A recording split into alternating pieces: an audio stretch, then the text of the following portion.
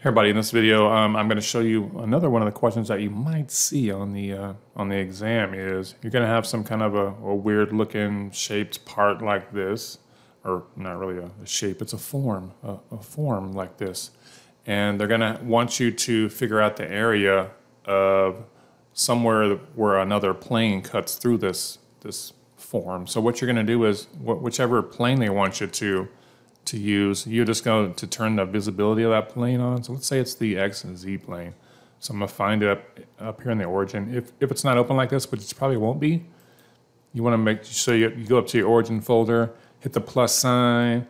It opens up all your items here. You just kind of scroll over till you see the plane that you want. So I want this X and Z plane. I'm going to right click it.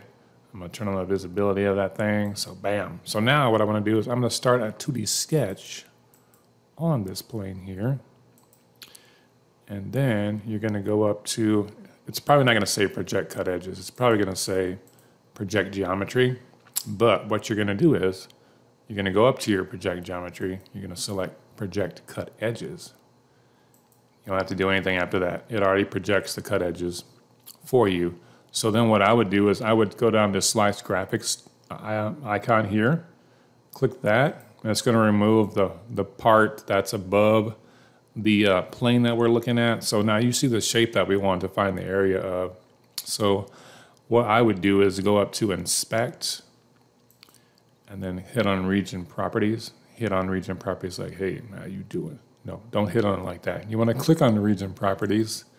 You want to click on the area here, inside the area, and then you're going to hit calculate.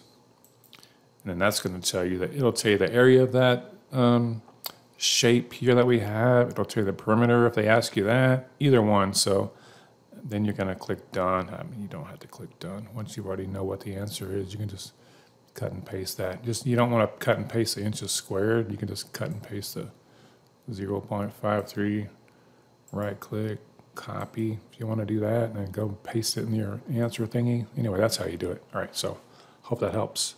Peace.